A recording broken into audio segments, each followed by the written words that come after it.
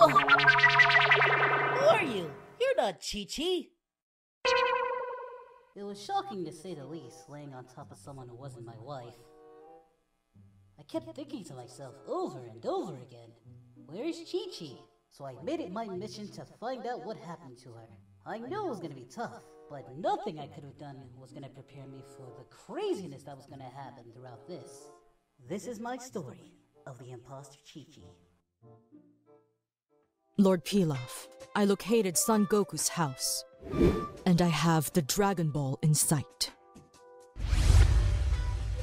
I'll quickly disguise myself. He won't even notice it's me. Aha! You already dropped Gohan off at your dad's? Sweet! Now we can have loud sex trading!